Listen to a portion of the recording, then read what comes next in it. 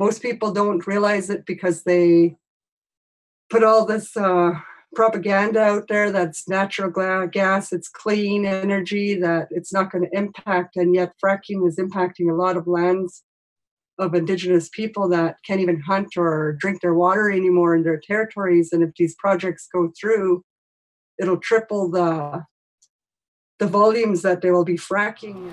Before we get started, I just wanted to acknowledge the territory that we are on, Tsleil-Waututh, Musqueam, and Squamish territory, where we work and are privileged to have our work take place here. The timing of this event ended up incredibly impactful with the release of the climate plan, and also with events going on in the Unist'ot'en Camp. One of our speakers is going to talk about this a little bit later, but they've had a heck of a week, so pass it over to Caitlin. Thanks, Peter. Just before we get going, just to kind of ground us and why we're here, I think the recent ongoing wildfires in California are a really terrifying reminder that governments at all levels need to be making climate action a really serious priority. And the BC government is about to come out with a climate plan, and they started releasing pieces of this, and some of what they're talking about is really good, it's really needed, it's going to support a lot of jobs, and the targets are not strong enough. LNG, fossil fuel extraction, has no place in a real climate plan, so we're going to talk about that a little bit later as well. And then from the perspective of Sierra Club, one of the other things that's missing is that they don't count the emissions from forest management and wildfires, which is a really big gap. So that's just a bit of the context. Also, as Sierra Club BC, as we're shifting away from fossil fuels and towards a low-carbon economy, we believe it's really important that that transition works for everybody. We're partners with labor unions as part of Green Jobs BC to promote the green job alternatives and ensure that no one is left behind in this transition. And we also, as we're here today to talk about our opposition to LNG and fracking, it's really important that we also talk about what we're saying yes to. So we just released a podcast this year called Mission Transition, and it's about the transition to a clean energy economy. You can listen to it on iTunes or wherever you get your podcasts. If you're not a podcast person, you can listen on the Sierra Club website. We've got flyers at the back.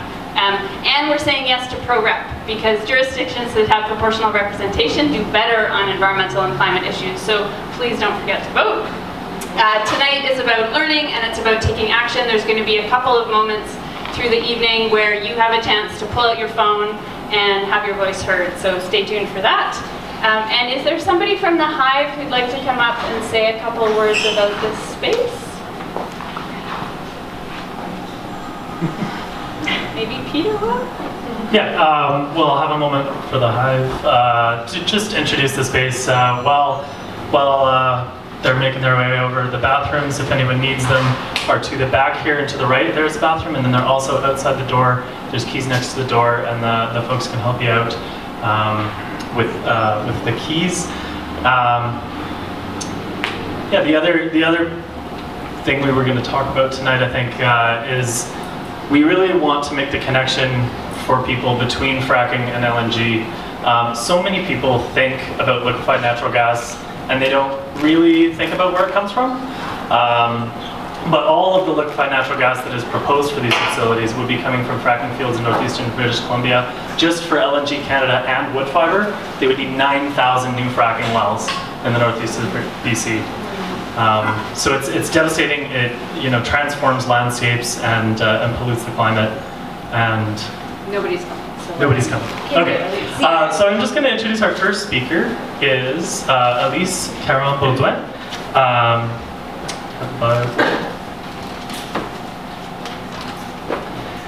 Dr. Élyse Caron-Beaudoin is a postdoctoral fellow at the Université de Montréal School of Public Health at the Department of Occupational and Environmental Health under the supervision of Dr. Marc-André Benner.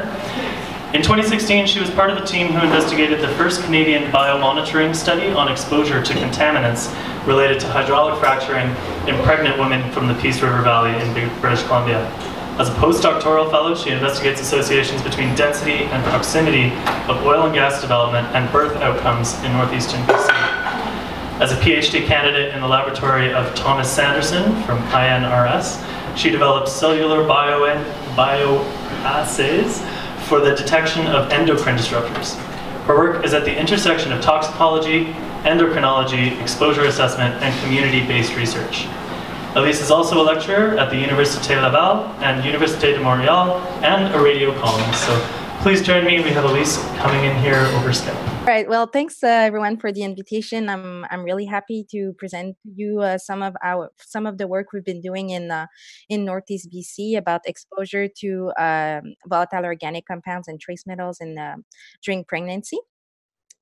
So I'll jump right into it. I'm pretty sure most of you are familiar with fracking and how it's done. So for the sake of time, I'll just jump right into the toxicology stuff. So there's a lot of emission sources of contaminants that are associated with hydraulic fracturing. So, for example, the wastewaters that are produced during a fracking can contain volatile organic compounds, and we're going to call them VOCs because it's just a little quicker. And also some trace metals that are naturally occurring deep down in the rock formation. Also, the flaring, which is the burning of natural gas that can't really be processed, is also a source of VOCs. And the use of equipment, all the trucks, can also, of course, be a source of emission of VOCs. And so there are health risks, especially during pregnancy, that are associated with exposure to these specific contaminants. So, for example, we know that exposure to certain trace metals during pregnancy is associated with reduced birth weight and some congenital malformations. And that exposure to benzene, which is a VOC, during pregnancy is also associated with reduced birth weight, and it's a known human carcinogen, benzene. So its exposure is also associated with increased risk of childhood leukemia and some birth defects. And in regions with intensive hydraulic fracturing activity, there's now a growing number of studies that found higher prevalence or incidence of birth defects, and also babies with low birth weight. So our goal is to try to evaluate health impacts of environmental contaminants, for example, in the context of hydraulic fracturing. And we have a few tools that we can use to do that. One of them is toxicological studies, which is what I was doing during my PhD. And it's using animal models or cellular bioassays. And so these tools are really useful to understand the toxicity mechanism of environmental contaminants, so how they are toxic in the organism.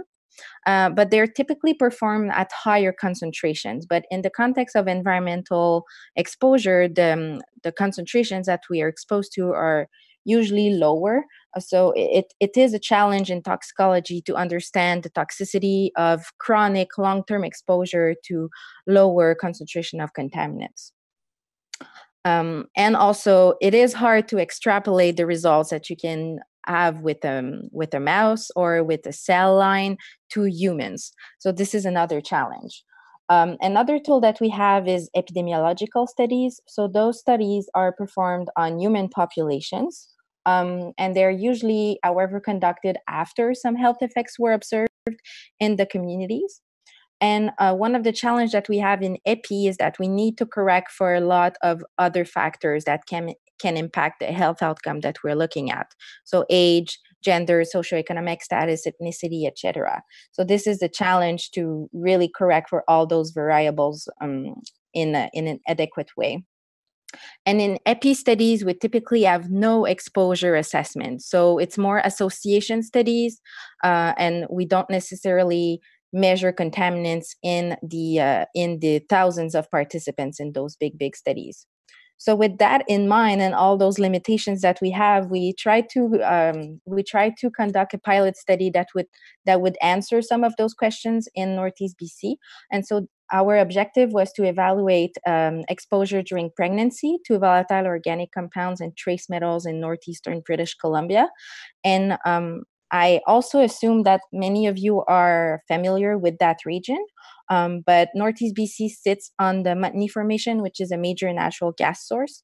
The little red circle that you can see on the map is where we conducted the pilot study in 2016. So we recruited pregnant women in Chetwynd and Dawson Creek. And this region is characterized by approximately 30,000 wells that have been drilled so far for natural gas exploitation. And on this map, you can appreciate the extent of the development, where all the little colored dots that you see are either a well or a natural gas facility. So it's a busy area. And so how we did this pilot study was really actually quite simple. We recruited 30 pregnant women during one of their prenatal visits in 2 medical clinics located in Chetwynd and Dawson Creek. And if the pregnant woman agreed to participate in the study, she signed a consent form, of course, and she answered a short questionnaire on her life habits, diet, work occupation, etc., etc. And then we sampled. So we took a hair sample and urine samples, and we analyzed contaminants. We measured contaminants in those samples. We took 5 urine samples over 5 consecutive days to correct for differences in day-to-day exposure. And so what we did with those urine samples is we pulled them all together, and then we separate them in 2 batches. And one pool was used to measure volatile organic compounds, metabolites, and the other pool was used to measure trace metals. And so for VOC's metabolite, we measured 2 benzene metabolites. So a metabolite is a molecule that is produced during the metabolism of benzene. When we're exposed to benzene, we're trying to get rid of it, and we will metabolize it in different molecules that we will evacuate in the urines. And so this is what we measured: 2 benzene metabolites, SPMA and TTMA, in the urine. We also measured 1 toluene metabolite and different trace metals, approximately 20 of them, in hair and urine samples. And once we had those results, we compared the levels in the participants to some reference populations. So for benzene metabolites, we compared what we measured in pregnant women from Northeast BC with females who participated in the Canadian Health Measure Survey, or CHMS. So it's a national initiative, and they take a lot of samples and they measure contaminants in thousands of people, and it gives us an idea of what the general Canadian population is exposed to. For the trace metals that I'm going to present to you today, which are barium, aluminum, strontium, and manganese, we focused on those metals because they are naturally occurring in the Montney Formation. And some disruption of the rock, for example, with fracking, might demobilize these trace metals from deep down in the rock formation and make them more available in the groundwater system or the surface. So that's why we try to focus our efforts on those metals. But unfortunately, for most of them, they're not included in CHMS. So we compared our results to other reference ranges that were reported by a colleague, Goulet and colleague, in 2005, that measured those same trace metals in the general population. So now with the results, so just to briefly present you our participants. So half of them were recruited in Chetwynd, the other half in Dawson Creek. 43% of them identified as Indigenous, and 2 participants reported smoking at the time of recruitment, and 4 being exposed to secondhand smoke. And this is important data because smoking can influence greatly the concentration of the trace metals and benzene metabolites that we measured. So we had to know this information in order to understand our results at the end. So what you can see here, I'll use my little mice. So the first line is the results that we obtained in the participants from northeastern BC, and the line here is what was reported in the females from the general Canadian population, and those 2 columns are the 2 benzene metabolites. So the first metabolite, SPMA, we can see that our median level in the participants was slightly higher than the general population, but nothing really concerning.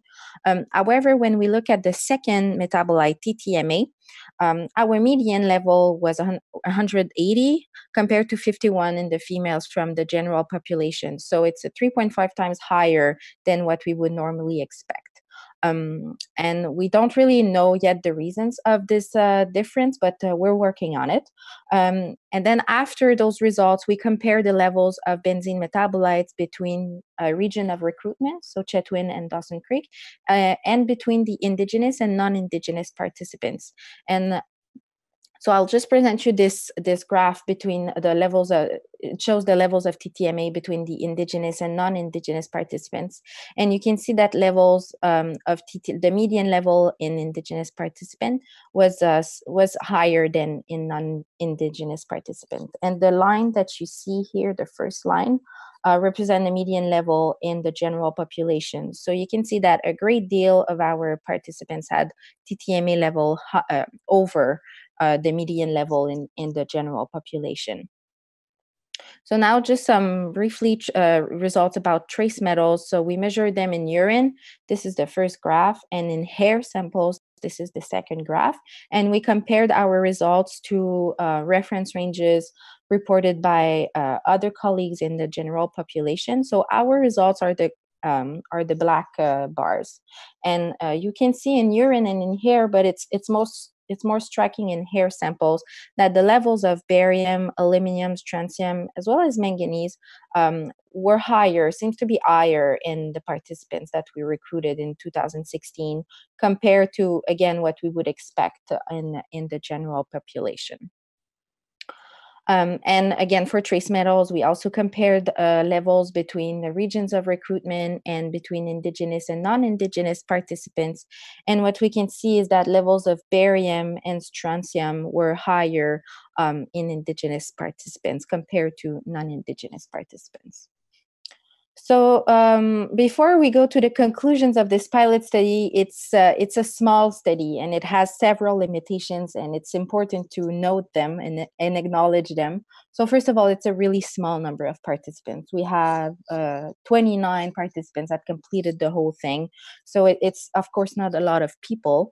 Another limitation that we have is that levels of TTMA, which is the second benzene metabolite that I presented you, can be influenced by other factors than benzene exposure. For example, if we consume a lot of transformed food that contains sorbic acid is a very common food preservative. Actually, sorbic acid is also metabolized in TTMA. So, of course, a diet can influence TTMA levels, which can be a confounding factor. Another limitation that we have is we did not measure the contaminants in the participants' environment, for example, indoor air and tap water, which would have given us a better picture of the levels of exposure and the sources of exposure. And the reference population for trace metals maybe have a potential different baseline exposures. It might not be the best comparison group, but unfortunately, it's what's available in the literature for now. So just a few conclusions about our pilot study. So what we can say for sure is that the levels of TTMA, which is a urinary metabolite of benzene, were higher in those participants when we compare to the Canadian general population. And in Indigenous participants, the median level of TTMA was 6 times higher. Air levels of barium, aluminum, strontium, and manganese were also higher in the participants from our pilot study compared to the reference ranges reported by the study by Goulet. Again, we're trying to figure out exactly where these metals come from, but hydraulic fracturing might be a potential exposure source.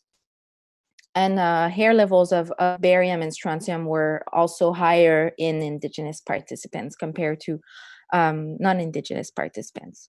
So of course, for us, these results raised concern about exposure to benzene and trace metals, and especially in Indigenous communities. And we're trying to really figure out what's happening there to better be able to better explain the results that we have so far. So the good news is that this pilot study raised the concerns not only for us, but for others. And so we have a new study that will start next year, which is called Experiva, Exposures in the Peace River Valley. And it's funded for 4 years by CIHR. So we're happy to be back and try to to recruit more pregnant women and also measure contaminants not only in hair and urine, but also in their tap water and indoor air to really better understand the sources of exposure and the levels of exposure. And I want to take a few seconds just to make some acknowledgements. Of course, the participants for the pilot study, the medical clinics that were of a tremendous help, the PI on this project, Marc-André Werner, and all our academic collaborators, my intern, which was also very helpful. And the pilot study, as well as the Experva study, was designed in partnership with the Treaty 8 Tribal Association, West Moberly First Nations, and Saulteaux First Nations. So we're partners with them for those studies. And of course, I thank them for welcoming me on their traditional territory so many times. And I don't know if we have time for a question, but if we do not, or if you wish to talk about this further, you can see my email right there on this slide. So please feel free to contact me, and I'll be happy to discuss this further with everyone who's interested in that. So thank you for undertaking this very important research. The conclusions that you've reached are pretty staggering, and so I think it's good to end our conversation. And also thank you for joining us from Montreal at a very late hour for Élyse. No problem. So we'll start right into questions. We've got time for a couple here. Going in the back. What we'll do is we'll get you to ask a very brief question, and then we'll repeat it for Élyse. Yeah, you can say that. Yeah, please, because I can't hear you super well. Are there any equivalent studies from the U.S. for the Bakken, the Eagle Ford, and other fracking fields have at least as high concentrations of these chemicals? So the question is there comparable research in the U.S. Over the Bakken Foundation? The Bakken fields. Bakken fields. In North Dakota. In North Dakota. Eagle Ford, Texas. And Eagle Ford in Texas. So if there is comparable studies done in the U.S., like something like we've done in the pilot study? Okay, so to our knowledge, no. We believe this is the first biomonitoring study regarding contaminants that might be associated with fracking that is published in the scientific literature. There was a small pilot study that was done a few years ago in Wyoming, and what they did is they recruited 10 participants, and they measured the same benzene metabolites than us in urine, and they also had personal air monitors where they measured benzene in ambient air of the participants, and they found similar results than us, so really high levels of TTMA, and it was correlated with high levels of benzene in the ambient air of the participants. But it was such a small study with 10 participants that it was not, it was published as a report. You can actually find it online on a PDF. I can send it to you if you're interested, but it was not published like in a scientific peer-reviewed paper. So I think we're the first to do that, if I'm not mistaken. Great. So the next portion that we were going to do, we mentioned that this was an interactive experience here. And so with the Wilderness Committee, one of our big pushes right now is we've got a petition to ban fracking. And so I'm going to explain a little bit of it, but I'm actually going to give you guys a little bit of time to take out your phones and go to banfrackingbc.ca. So the government, where they're at in fracking, in reviewing fracking at the moment, is they came up with this review that has just absurdly close, what's the word, boundaries. And there's scientists that are exploring, you know, these really couple things, and it's kind of a review that's designed in order to prevent us from finding out what's going on with fracking. And so the Wilderness Committee, after the government comes out with their report in January, plans to deliver our petition of over 10,000 people to the provincial government asking to ban fracking in British Columbia. You know, it's a big ask, and we think that the research that is just becoming more clear every day shows that fracking is an unacceptable thing to be allowing in our province, and that we can move on to different sources of energy in a very fast and important way. So everybody is taking a moment just to fill in the petition. We also have, for folks who don't have their phones handy, we have some paper petitions, and if anyone is really keen, Chloe has some fracking packages that you can go and take some of our petitions home with you, get them signed up at your workplace, and mail them back to us. So they've got everything in there together if there's anyone that's really interested. Can you repeat the address? That's good.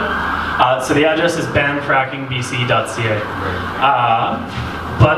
Perfect timing, I just think that. Excellent. So we've read through the petition. I'm going to pass it off to Caitlin here, who's going to introduce our next speaker. Thanks, Peter. So we're going to move now. Well, actually, first of all, I forgot to thank Zoe Juncker, who's been working with us and did a lot of the organizing for this event. So big thank you to Zoe for that.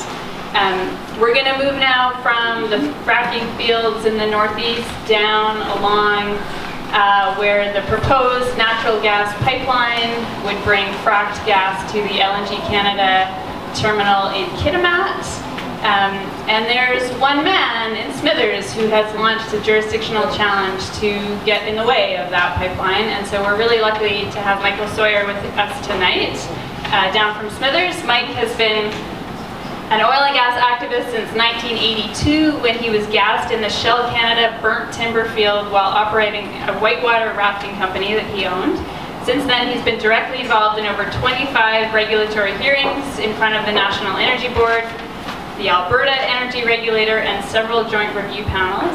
For example, the East Coast Sable Island Joint Review Panel, with a focus on critically reviewing sour gas wells, gas plant and pipeline applications with a focus on upstream cumulative effects. This is a guy who knows what he's talking about. Mike has a master's degree in environmental science from the Faculty of Environmental Design at University of Calgary, and over 24 years of professional experience working for both industry and individuals, First Nations and Angos who found themselves in conflict with big oil. He's taken various governments to court and most recently successfully challenged the Prince Rupert LNG pipeline that was to supply natural gas to the now cancelled Petronas LNG project. And that was at the Federal Court of Appeal. He's currently challenging, like I mentioned, the Coastal GasLink pipeline, which would be the supply pipeline for LNG Canada. And this is currently in front of the National Energy Board. He's an acknowledged expert on Canadian oil and gas matters and upstream cumulative effects. He's been getting a lot of flack for his position around this pipeline. Sierra Club BC has applied to the National Energy Board to intervene on his behalf, as has the Wilderness Committee. And we're so grateful that he's taking the stand and that he could join us tonight. Please welcome Mike.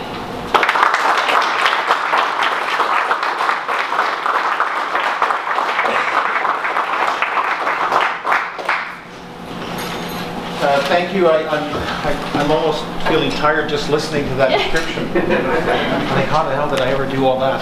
Anyway, I've only got a short period of time, and it's a super complex story. I could spend several hours up here talking to you, so I'm just going to hit a few highlights.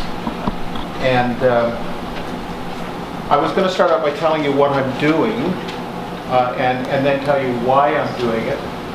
Thank you. And I've decided I'm going to switch it around. I'm going to talk about why I'm doing it before I tell you what I'm doing. And because that ties directly into, sorry. It's not on it. Is that on? My apologies. No, that's off. Can you turn it up? Somebody at the board. How's that? Oh, there we go. Yeah. You know, I usually speak without the mic, but I read an article the other day how that's actually, you know, condescending to people who can't hear, which I'm one of. So, we're here to talk about LNG and fracking, and what I'd like to do is sort of broaden our understanding of the environmental costs associated with producing natural gas, whether it's for LNG or just general consumption. There's this notion that the gas industry and governments have perpetrated for at least the last 50, 60 years that natural gas is an environmentally friendly bridging fuel to some mythical future energy source. And that's a lie. I like to call it the big lie. And I want to imprint on your minds that whenever we're talking about natural gas as an energy source, that it is not environmentally friendly. There are a whole host of environmental costs. And while it is part of the energy mix that we're going to use for the foreseeable future, we need to be alive and aware of what all those costs are, so we can, as a society, make intelligent decisions about how to meet our current and future energy needs, and how to deal with some of the more problematic problems. So you might say, well, why do I call it the big lie? And to put that into focus, if we go back a few weeks ago when LNG Canada announced their final investment decision, and both our Premier and our Prime Minister were almost wetting themselves with glee that they could stand up and announce this big $40 billion capital project. And both leaders said, this is good for the environment. This project is great for the environment. In fact, the Prime Minister said that it would result in a 50% reduction in greenhouse gas emissions. Now that was a lie, and I'm sure Justin knew it. And it's a bit of a sleight of hand, because if you actually look at the emissions from natural gas at the burner tip in comparison to the emissions from coal at the burner tip, yes, natural gas is about 50% of the burner tip emissions. And that's the source of this 40 or 50 year long mythology, is that at the burner tip. But if we actually do a life cycle analysis that looks at all of the costs in the exploration, the drilling of the wells, the producing of the wells, the shipping of the gas, the reprocessing of the gas for LNG, shipping that LNG to China and then reconstitute it and then burning it, the research shows that the actual life cycle emission costs on gas is, depending on which study you look at, is between 2 to 27% worse than coal. So, and we're just talking about greenhouse gas emissions, and I'm not going to go into it a lot because we're going to have more on that later. But if we talk about the fracking impacts, we talk about the impacts on fisheries, we talk about the impacts on wildlife and endangered species, if we talk about the impacts on local populations, example, some of these health studies, if we talk about the impacts on Indigenous people and their abilities to use those lands, if we talk about the impacts on our democracy because of the heavy influence that the oil and gas industry has. And I'll guarantee you that I'm sure there's some people in here who are quite influential in your own community, but I doubt there's anyone here, unless there's a plant from the oil and gas industry, who could phone up the Premier's office and get straight through to a minister or a better. I can't do it, but they can. And they can because they donate so much money that it has a big impact on our democracy. And so that is one of the impacts. A dysfunctional democracy is one of the impacts of natural gas. And of course that leads to more bad decisions that don't take into consideration the full life cycle costs. And so when we're talking about fracking, that's one impact. But there's a whole host of other impacts that undermine the big lie. And so I just want to make sure that when people are thinking about this, you try to think about it holistically, that it's not just endangered species, it's not just fracking, but it's the whole industry and the notion that this is an environmentally friendly fuel is predicated on easily challenged assumptions that are just wrong. And to put that into context, I'll give you an example. Last year I participated in a National Energy Board hearing in Dawson Creek over the, I'll just let that pass. And I did want to modify my introduction a little bit, because I've been labeled as the most hated man in northern BC. And if I was in northern BC and I heard the sirens, I'd be a little twitchy, but I'm in southern BC. I'm glad you saw that as humor. But so I participated in this hearing on the North Montney pipeline application in front of the National Energy Board. And I was primarily there to raise issues about upstream cumulative effects. And I was particularly interested in that pipeline because it will feed into these LNG export projects. And that pipeline is also coming from the North Montney field, which we've heard some discussion about the toxicology from that.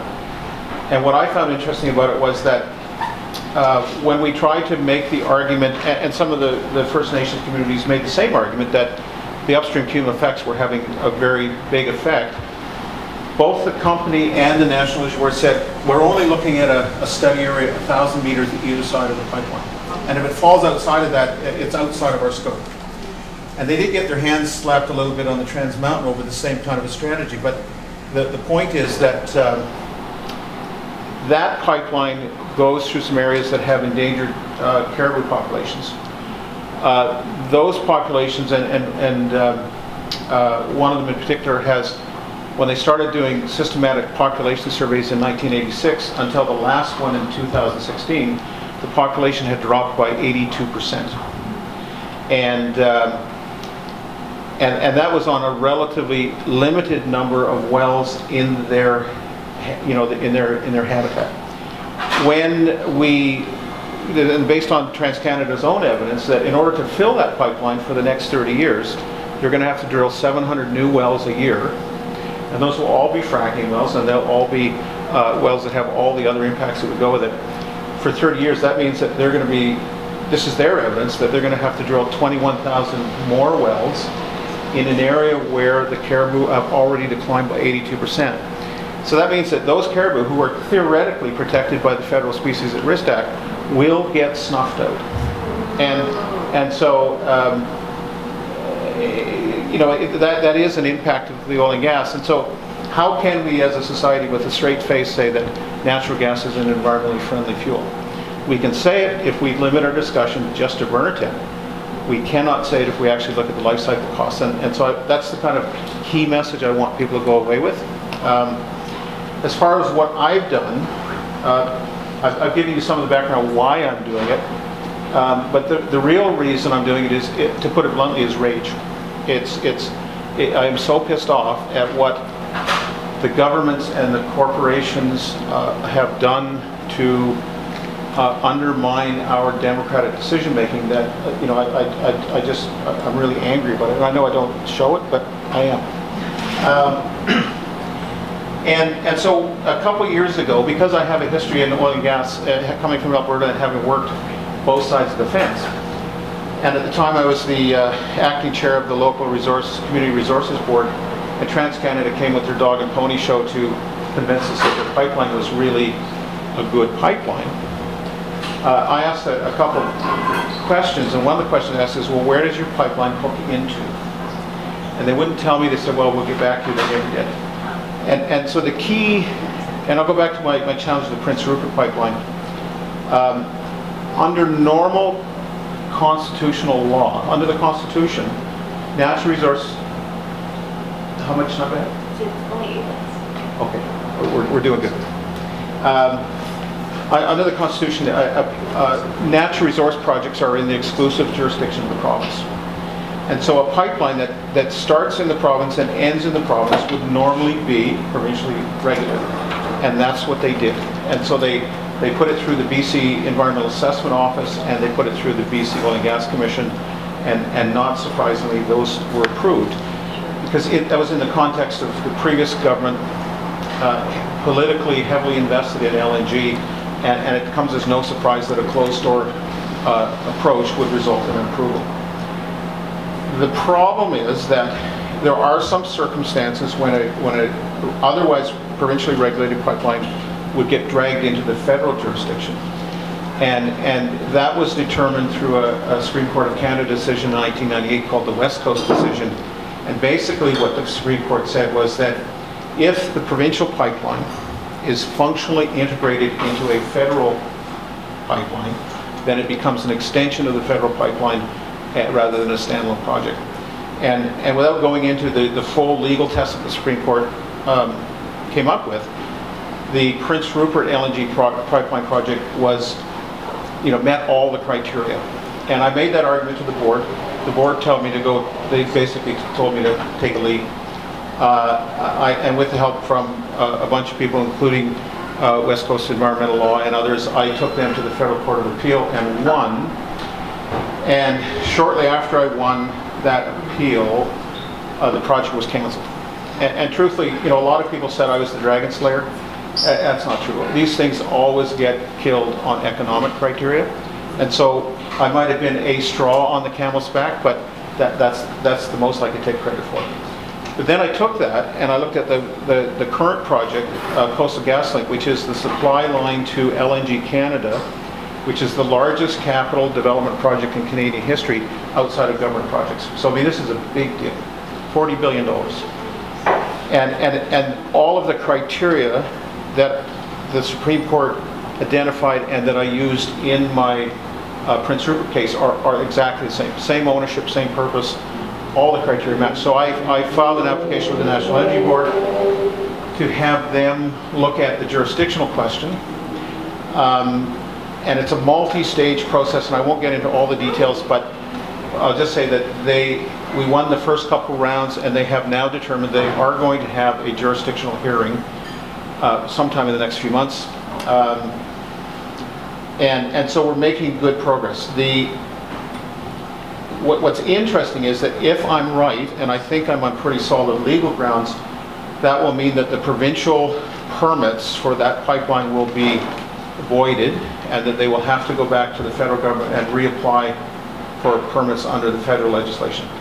Now, the Canadian environmental assessment legislation isn't as good as we might want it to be, but it's a lot better than what the provincial legislation is. And it opens up a whole set of different assessment criteria that the provincial legislation doesn't have. So at the end game is if I'm correct and if I'm a little bit lucky, we will see it going to a federal review. And my one fear in all of this, other than having my tires slashed, is that I'll work through this, and this has been about a 5-year process so far, and we'll get it to a federal review, and I'll charge ahead into the federal review, and I'll look over my shoulder, and there'll be no one standing behind me. And I don't think that's going to happen now, because we're starting to get some traction with people like the Sierra Club and the Wilderness Committee and others. But if we get the opportunity to have a second kick of the can in terms of trying to determine whether or not LNG Canada and Coastal GasLink are truly in the public interest, if we consider the full life cycle costs, then when that opportunity comes up, everyone who is concerned about any one of the issues that gets rolled into this big ball will have an opportunity to have their say, and we could influence, if we're lucky, the direction that public policy is taking, whether it be about fracking, endangered species, greenhouse gases, any of the above. So I'm just about to get dragged off because I've used up my 13 minutes, and so I'm going to leave it at that. Do we have time for questions now, or are we going to do that later? No.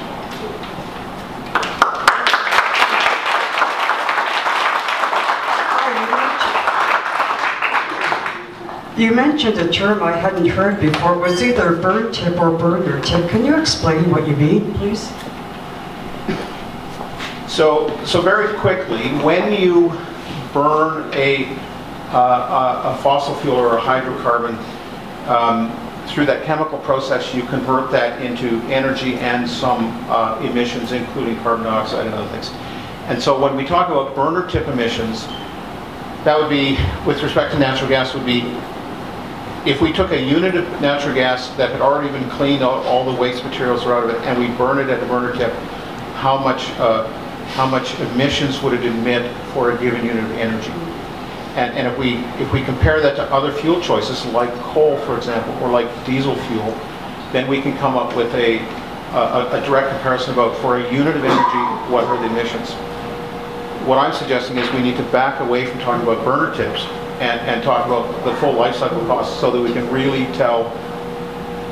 make intelligent decisions about our energy choices. Did that help? Yeah, that helps. Thank you very much. And I agree with you. I don't think the mic will go, so. Okay. Yeah. Speak up. Yeah. So you talked a bit about the influence of the oil and gas industry on our democracy in BC. And so I'm wondering if you can talk a little bit about that and the next steps. I mean, we successfully banned big money in BC, which is awesome. And so I'm wondering, what are the next steps? Where else, how else does the oil and gas industry influence democracy? What do we need to do? That's a very good question. I'm probably not the most qualified person to answer that question. I personally believe that it's a lot more complex than that. I think we have problems with our economic system. I think we're this is kind of outside the scope of my talk, but I think we're looking at a failed experiment with capitalism. I think we're sort of morphing into a very fascist type of worldview, and I don't actually have the answer. I think the fact that if we become aware of these problems as citizens, and we become more insistent in demanding that we actually have a functional democracy, which currently I don't think we do, that is a step in the right direction. What the end game is, we could talk about it for hours and hours, and I don't know if we come up with the right answer. I think we're going to cut questions for now, and then there's more time at the end for more questions. And to Mike for coming down from the north to share his insights and what he's doing and his rage, because frankly rage is entirely warranted right now, and so for channeling that rage into a legal wrench that really gives us a chance to delay and hopefully make a difference. So thank you so much to Mike. We're going to transition gears and show a 6-minute video made by the Wet'suwet'en hereditary leaders about their opposition to LNG pipelines in their territory. I was talking with Chief Namax earlier this week, and he sent it down with a reminder that when we talk about the Wet'suwet'en Nation, that these are the hereditary leaders of the Wet'suwet'en Nation, and that is to be differentiated from the Wet'suwet'en First Nation, which is the band council system under the Canadian Indian Act. So these are the Wet'suwet'en Nation hereditary chiefs and their position on LNG Canada.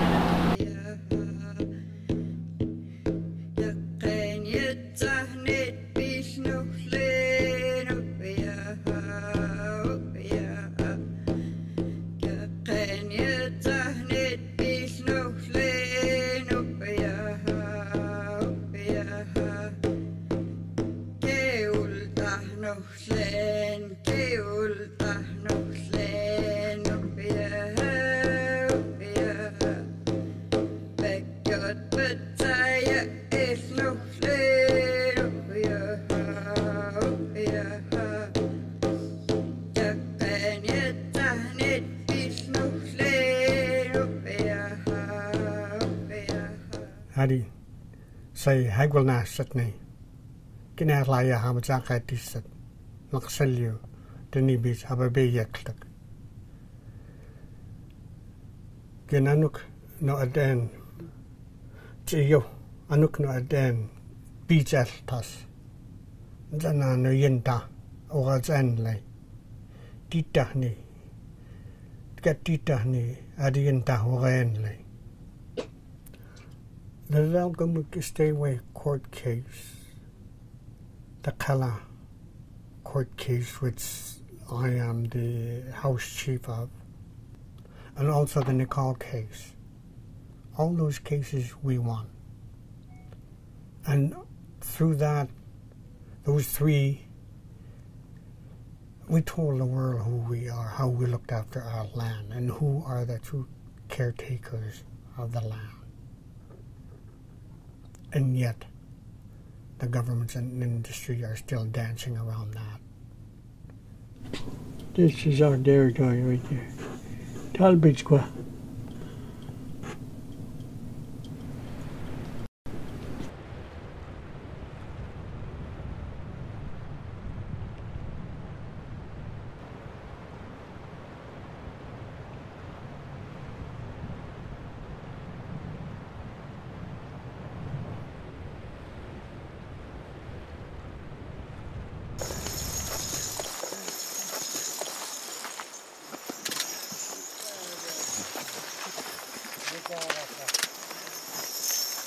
Provincial and federal officials and all elected officials only have assumed and presumed authority over the Wet'suwet'en territory. the territory, the Yinta, the land, the air, the water, that all belongs to the Wet'suwet'en people. We've never ceded nor surrendered nor signed a treaty to give away any of that authority to anybody. So if there are decisions to be made on our land, it is our decision and nobody else's.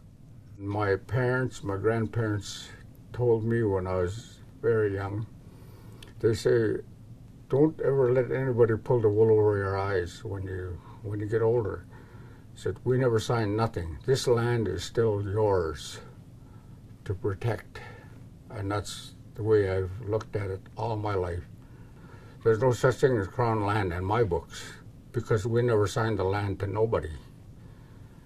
It still belongs to us, the First Nation.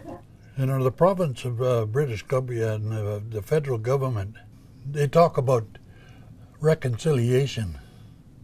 When they talk about reconciliation, and they undermine their own words by trying to shove pipelines down our throat or industry down our throat, and it's just not the way we do business.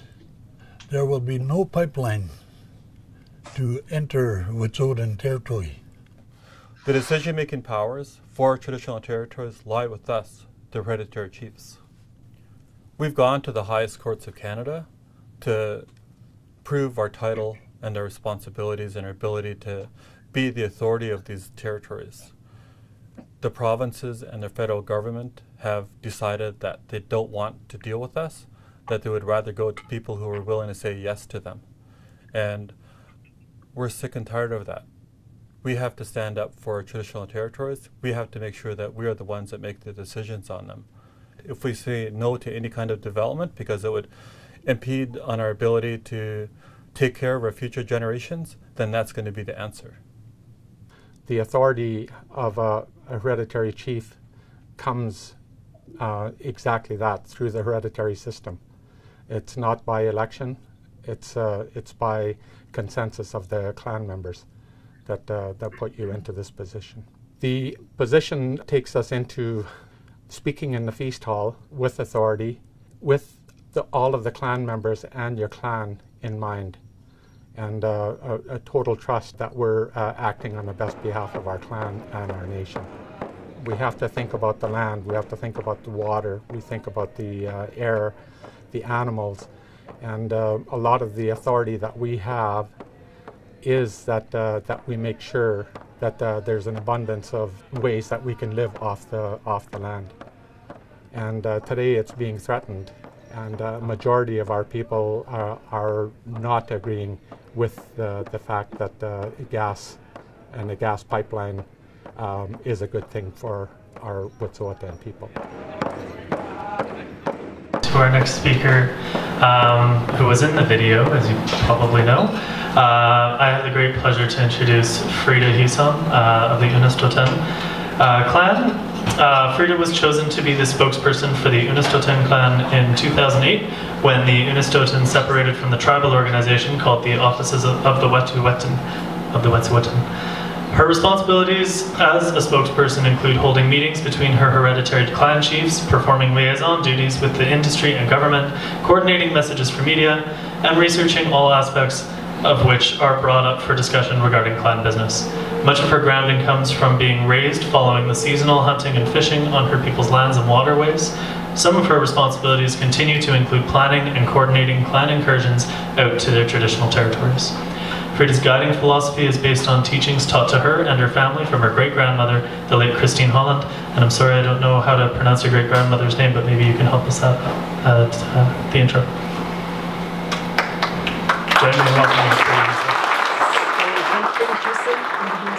And here to speak to you about what we're doing on our territory. And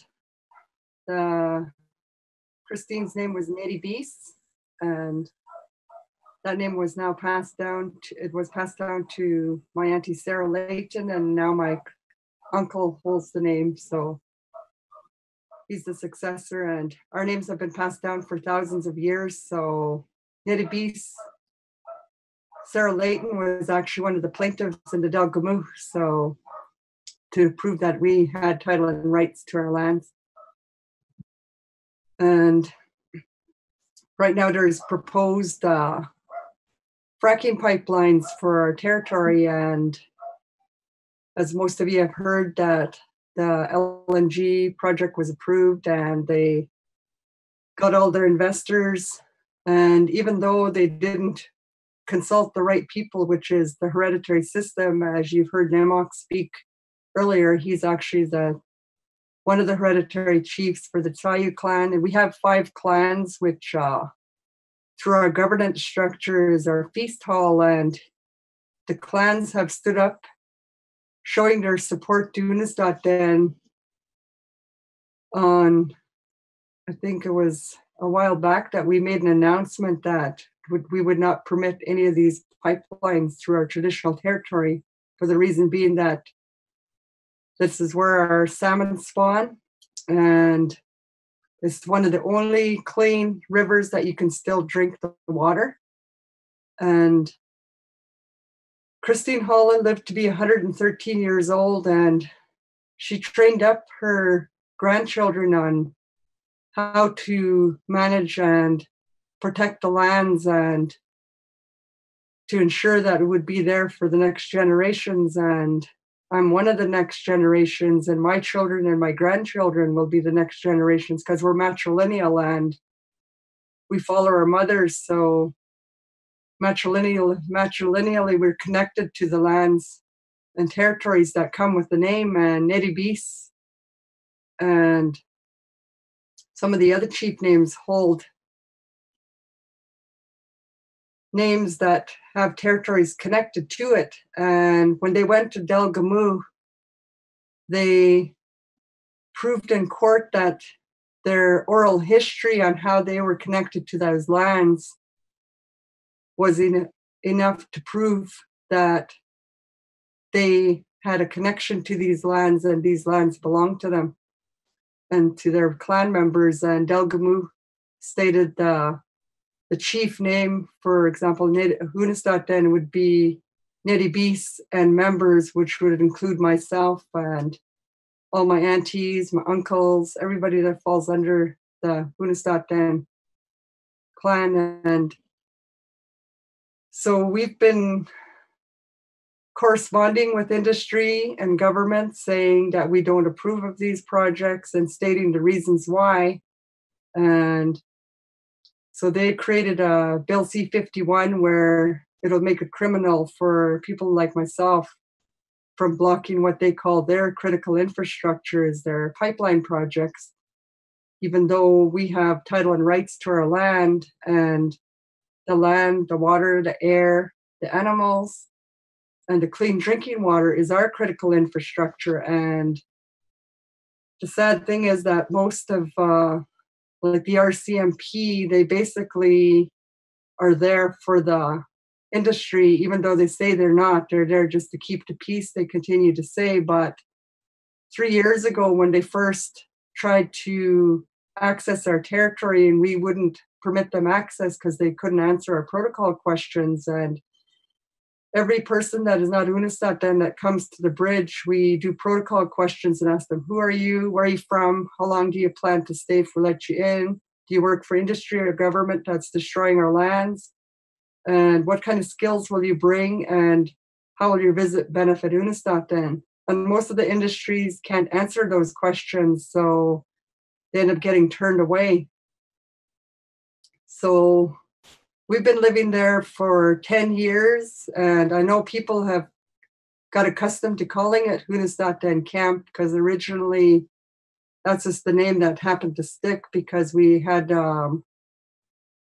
we held camps annually, and that's basically what they're calling the camp. Is like we have the nonviolent direct action training camps that we ran annually, and it was called Unist'ot'en Camp, so that name tend to stick. But it's actually a homestead, because we've been living there for over 8 years, and what we call it is occupation. We're reoccupying our lands that we were forced off to and put onto reservations, but we realized that we could not protect our territory from the reservations. So because industry kept trying to go in behind our backs, even though we've had told them numerous times that no, that we don't approve of their projects. So they would, whenever we're busy burying family members, they somehow know, probably social media, who knows, but they somehow got inside information that we're busy with the burial, and which usually takes up to a week. And each time that I've lost a family member, industry approached the bridge and tried to come in. So that's the kind of tactics they use. And they showed up at the bridge 2 days ago again, asking permission to access our territory. And again, they probably know that Smogethgem's mom was in palliative care, so we've been busy with her and taking care of her and being by her side while she's taken this journey. And again, they try to access the territory. So it just shows how ruthless they are, and they don't care about anybody else but their bottom line, their dollar, what they can make out of this project. And the sad fact is that these projects aren't going to benefit Canada because they're planning to export these to Asia, and they claim that it's going to reduce the coal emissions in Asia, but in the meanwhile, they're doing fracking in Canada, which has increased the pollution, and they're not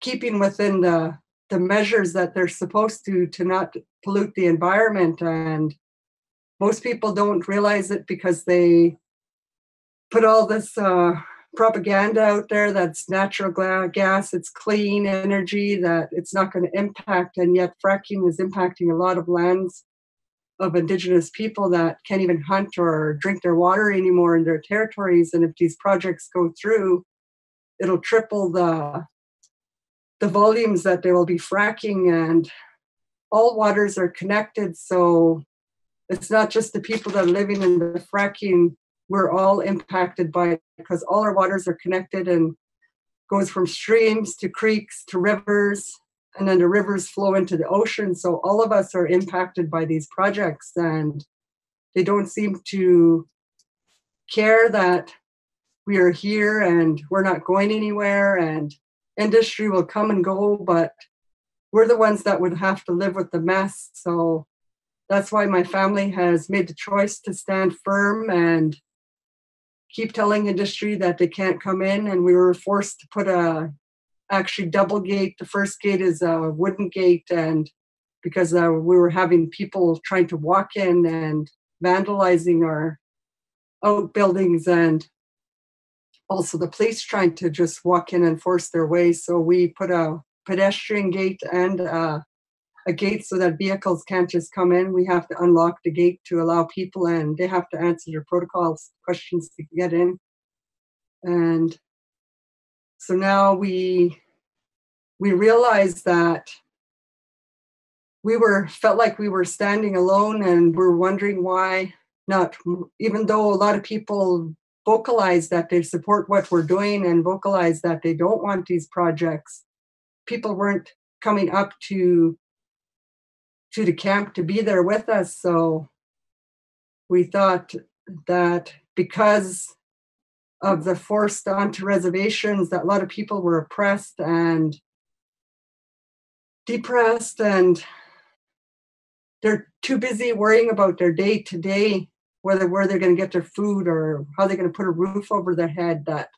And a lot of them are living in crisis mode because of all the trauma and everything else that comes to in living in small tracts of land, when our people used to freely roam all the 22,000 square kilometers of our territory. And it's just like we're imprisoned onto reservations. So of course our people are going to be oppressed, and of course they're going to be struggling with substance abuse, and a lot of people living in poverty.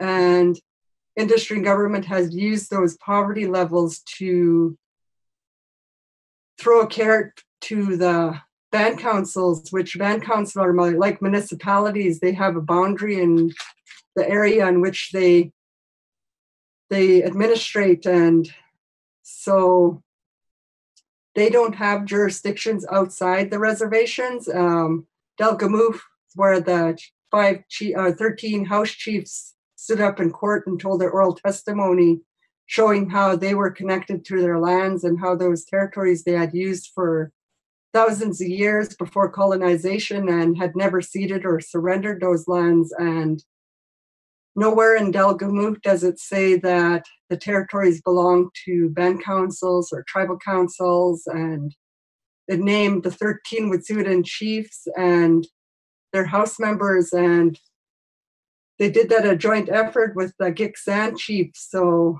they took that to the provincial courts, and then they weren't successful there, and then they took it to the Supreme Court, and in 1987 they were successful in proving that those territories did in fact belong to our Wet'suwet'en people. And so yeah, that's what we've been doing, and so far we've been successful in shutting down Enbridge, and Pacific Trails has backed off, and right now we're contending with the Coastal GasLink project since that got approved, and they're still sending us letters and pretty much ignoring our no. So that's where we're at now. And because we couldn't get our people involved, we had a long-term vision of building a healing center. So we basically have a big community out where I live now. I live in a log cabin, and we built a bunkhouse that sleeps about 20 people to house our visitors. And my niece graduated with her PhD in clinical psychology, and it was her long-term vision to build a healing center so we could bring our Wet'suwet'en people out to the land and give them holistic healing, cultural, spiritual, mental, so they'd be fully, totally connected to the land and receive healing, and that way they would be more successful. And we thought it was a long-term vision, and a lot of supports that were there that helped us build the bunkhouse came forward, and within 3 years we actually have a healing center now that's got a commercial kitchen, dining room, counseling rooms, meeting rooms, and sleeping quarters. So we did that in 3 phases, and we just doing finishing touches now. So we have pretty much a big community, and we don't like people calling it Unist'ot'en Camp because it's actually a Unist'ot'en homestead, and it's to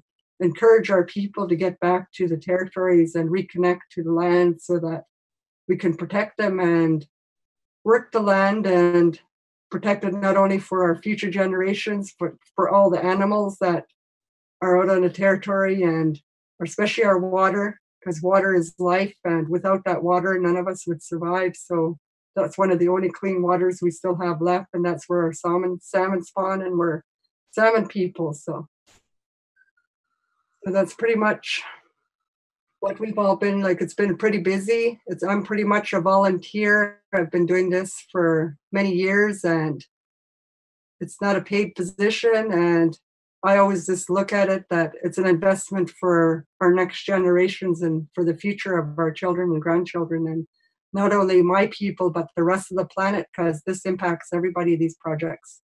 Thank you so much for your words, Freda, and thank you for joining us. I know you've had a heck of a week, and it just means a lot that you can be here with us. Before we get to questions, I did just want to mention Letizia from Unist'ot'en Solidarity Brigade is just going to pass a hat. You know, the Unist'ot'en put the call out for folks to come up to their territory, and they are that means more bodies, but also donations are needed. So while Letizia passes the hat, we'll just get into questions at the back there, and maybe I'll just repeat after you. I'm talking on behalf of the CAPE, the Canadian Association of Physicians for the Environment. And we recently did a tour of northeastern BC, talked to First Nations up there and farmers up there, and a lot of them feel like they're being abandoned by the rest of the province. That people down here might get excited over Kinder Morgan, but they're not really that helpful or supportive in terms of what's going on up north. And I think you're doing an amazing job. And you're fighting the good fight for all of us. And my question is, what can we do in the South to help you further your aims in your Indigenous territory? Great, thanks for that question. Freda, just for you, the question is, what can we do in the South in order to support you and further your aims in your territory? Probably educating other people that these projects, even though they're up north, do impact everybody because all the waters are connected, and educating people and about what fracking does, and just tell people what we're about. Not everybody was at your event there, but and support whatever way you can, having little kitchens in your home and inviting people, showing videos on what we were doing, and just show your support in whatever way you can, because there's all kinds of ways you can support, whether it be fundraising, financially, or even just using your voice to host events and talk about the impacts of fracking, and even doing research on all these investors and putting pressure on them, because even though we try to put pressure on them, they still made their investments. So, and just mainly just getting it out there to the public and share all the videos that are out there to educate people. Because that's usually what it takes. It takes educating, and we've reached a lot of people over the years, and so that's usually what it takes is people power. So the more people that are on board and educating others and answering questions they might have, and especially if people have been up to our territory, they can talk about what's all there and the beauty. And like I said, a lot of people also have received healing coming to being out on the land. So it's whatever ways they can help. Even if you can't come up, you can help from right where you're at. Is there another question? Right there. Hi Freda, thanks so much for all your work. I don't know how to word it exactly, but I'm wondering if you can reiterate and sort of clarify how the federal government is making it so that they can do this. Sorry, I don't know how to say it. Like legally, you use the term. So even though Demel Camus was one and you've proven that, so it's for the greater good or something like that? Like, I'm just, sorry, I don't even have the language. Justifications? Yeah, the justifications. How do they legally say they can come onto your traditional territory after you've won that law legal case? Sure. So this question is a legal one. After Delgamuuk, what is the justification, the legal justification that the federal government is using to continue to come onto your lands and approve projects there? From what we've been told, that what they're doing is illegal because we've never ceded or surrendered our land, and what they're doing is trying to skirt around the hereditary chiefs who have proven in court that they have a connection to these lands. And a while back, they did a land use study, and pretty much 100% of those chiefs at that time said no to the projects and stated all the reasons why these projects can't happen. And so what they did is they just shelved that study and started going to look for some yes people. And for some strange reasons, a while back, as far as I can remember, when I worked for my band, it's under the federal jurisdiction, and every time we tried to apply for provincial funding, they always said that we're federal, so we can't access provincial funding. And now all of a sudden, the province is putting 60% of the funds of these investors to encourage partnerships with bands. And so here we have province putting money forward for federal bands to sign on in these partnerships. And that's what we call the divide and conquer. And we don't blame our bands for signing these deals, even though they don't have the jurisdiction. We just keep standing firm to Delgamuuk. And we got told by one of the Delgamuuk lawyers a while back when we questioned what would happen if we keep doing what we're doing and industry shows up and tries to do an injunction on us. They basically just said that would be wonderful because you have everything from Delgamuuk in the court files and you would win. Is there a plan by Shell and company to bypass the Unist'ot'en village? The question is there a plan by Shell and company to bypass the village at Unist'ot'en? Originally, just to show that they were trying to find an alternative route, they did some minor adjustments, but it was still on Unist'ot'en territory where they said they would skirt around where a community that we've built up. They wanted to skirt around and go behind us. but we told them they still couldn't access. And then they said it was going to cost too much money. There never was no real plan to find a different route. They just wanted to do that to say that they did it. But they're still trying to push ahead with their original route. Awesome. Get some rest. We'll have Caitlin here introduce our last speaker of the night. Thank you so much, Freda. Take care up there. Good night. Good night. Our next speaker was supposed to be Mark Lee from the Canadian Centre for Policy Alternatives. Unfortunately, he is sick, so he's not able to join us. But the good news is my colleague Jens Wieding has stepped in at the last minute and can speak on the same topics that Mark was going to talk about. So Jens is the Senior Forest and Climate Campaigner with Sierra Club BC. He works hard to protect coastal old-growth rainforest because they're special places, because these big old trees won't grow back given climate change, and because the big trees play a really important role in mitigating climate change as well. He follows the climate science really closely. He's a key part of our team that's advocating for the shift away from fossil fuels. I've had the great pleasure of working with Jens for many years, and I'm really so grateful that he could step in at the last moment. Over to Jens.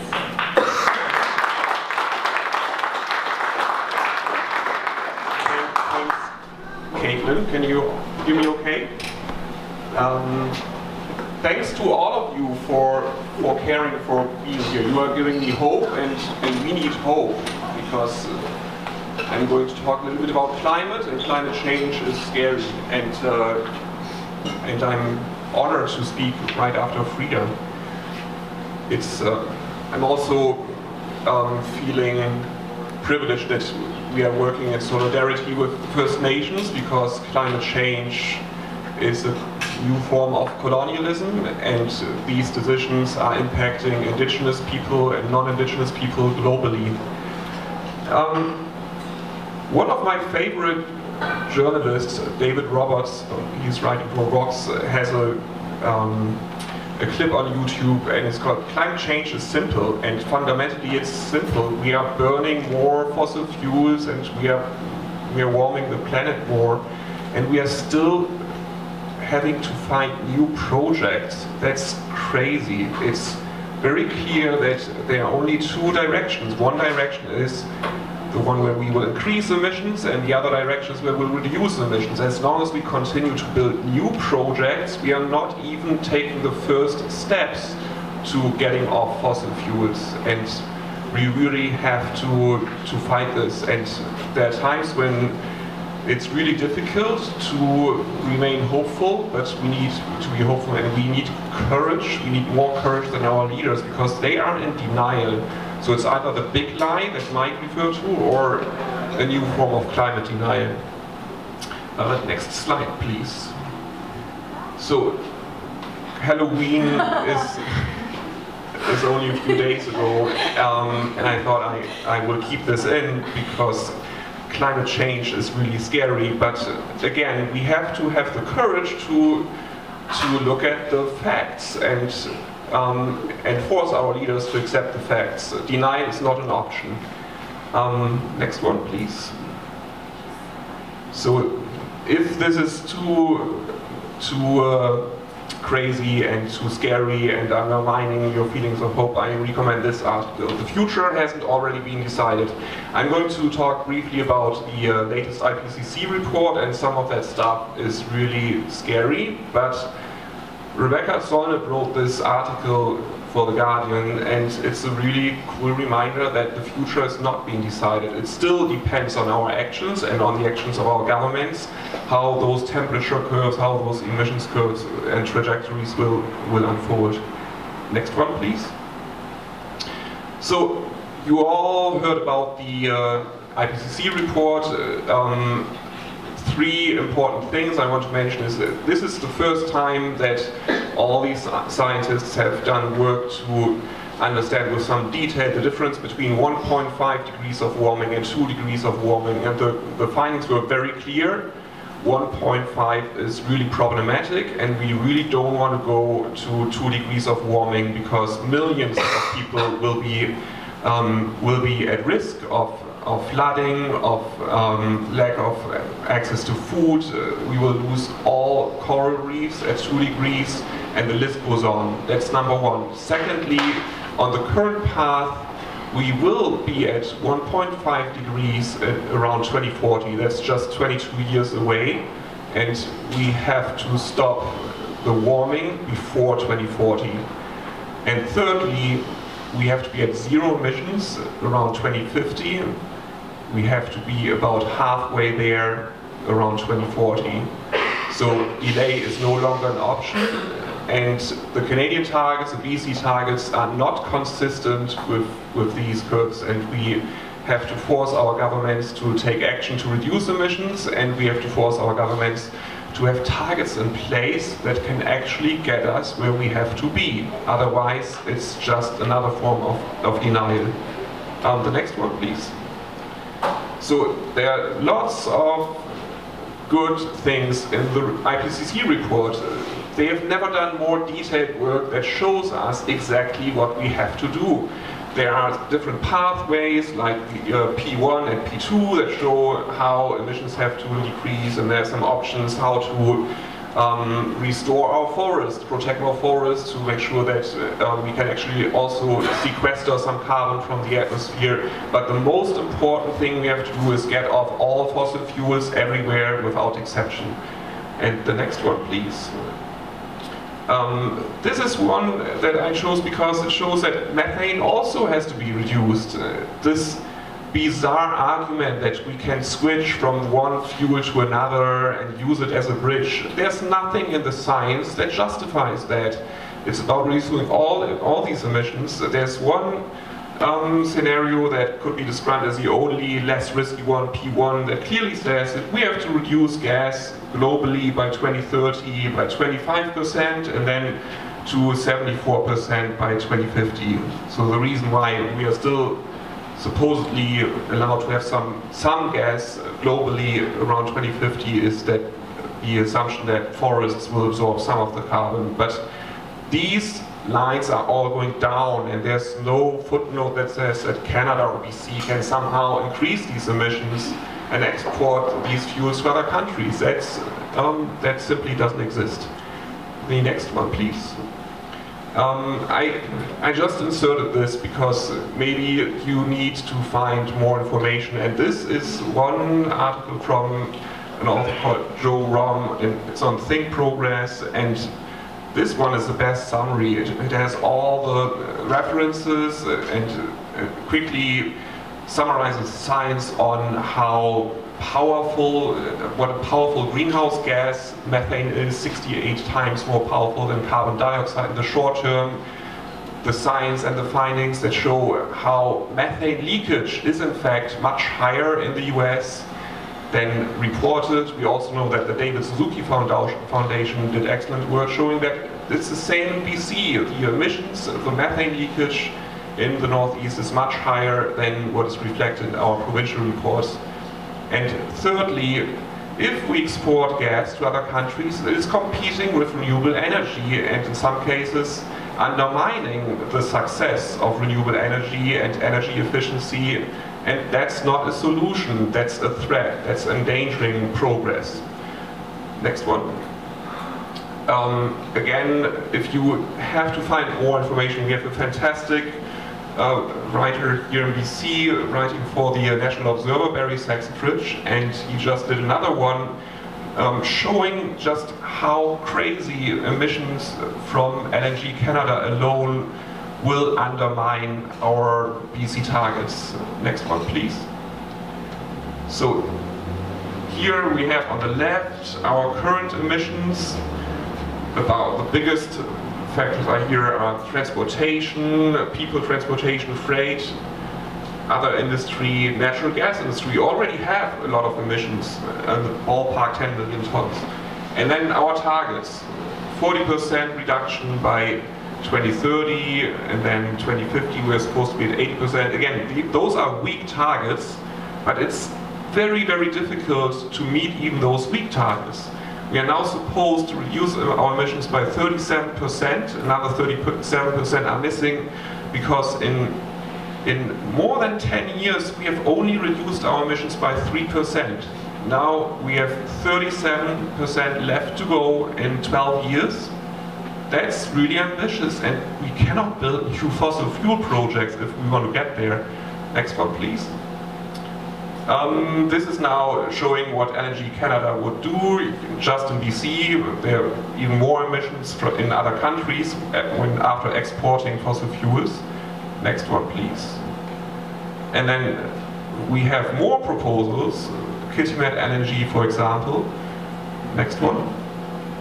And then we have now included our current natural gas industry, LNG Canada, if it goes ahead, Kitimat LNG. Now we have this Quispa project that is proposed for Vancouver Island. So clearly, this is mind-boggling stuff, and we have to force our governments to take a reality check. Next one, please. And just a quick reminder that we are creating a few jobs. We could create way more jobs investing into renewable energy.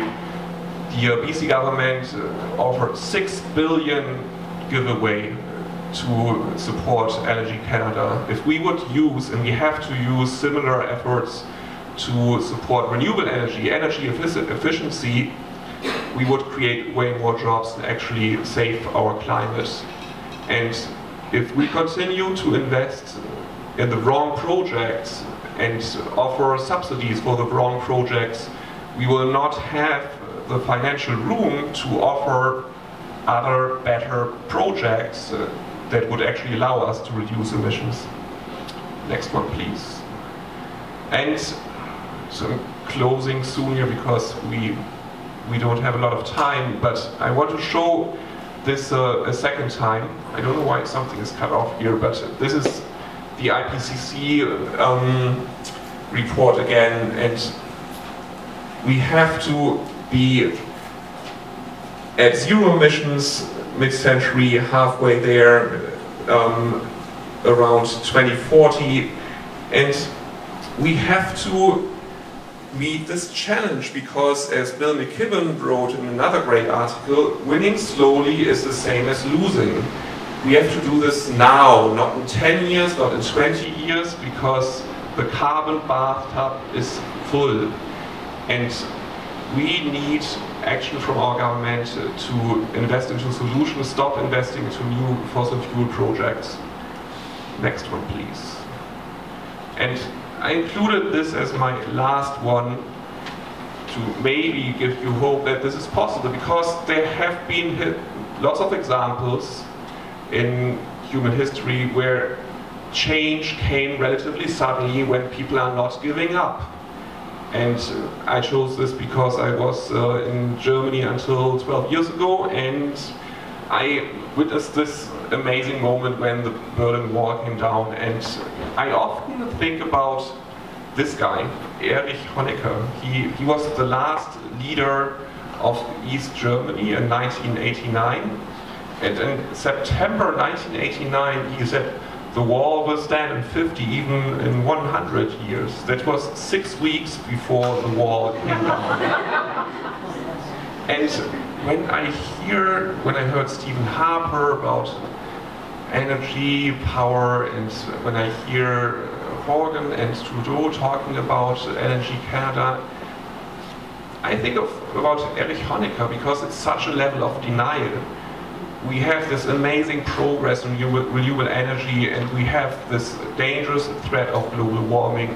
And people will not take it much longer. We have so many climate impacts now that more and more people are getting it, and we have to continue this fight until we are stopping all those fossil fuel projects that are still being proposed. Thank you.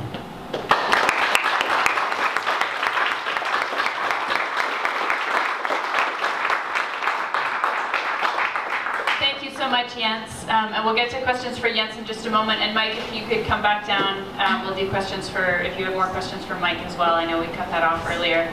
But first, pull out your phones again. Here's another chance for action. There's a Sierra Club BC Action Center. The website is Sierra Club, all one word, sierraclub.bc.ca/LNG. And we have an action calling on the BC government to strengthen the climate targets and to stop subsidizing LNG. They're trying to, they want to subsidize LNG Canada to the tune of $6 billion. So sierraclub.bc.ca/LNG. Please get your phones out and take the action. And while you're doing that, you can stay up here, Jens. Questions for Jens and for Mike? Okay. In the green and then in the... In my reading of the climate change, the new climate change report, they say that since the Paris Accord was adopted in December of 2015, that Canada's targets now are 50% too low. You can comment. Yeah, that's about right. There is a new paper out a few days ago in The Guardian reported about it with the headline that Canada, Russia, a third country, I think Canada, Russia and the US have currently policies in place that are essentially a blueprint for 5 degrees of warming by 2100. And it's relatively straightforward, right? Because if we continue with the current BC and Canadian targets, which are about 80% reduction by 2050, and also weaker targets by 2030, 2040 than what is needed, we are using way more of the remaining carbon budget than what is possible. And we are one of the highest per capita emitters. So it's very, very unfair to begin with, as a rich country with very high per capita emissions and with a history of polluting the planet compared to other countries that only recently started to pollute the atmosphere. We have an even higher responsibility to move faster to get off fossil fuels and stop exporting fossil fuels to other countries. Big round of applause again to both Jens.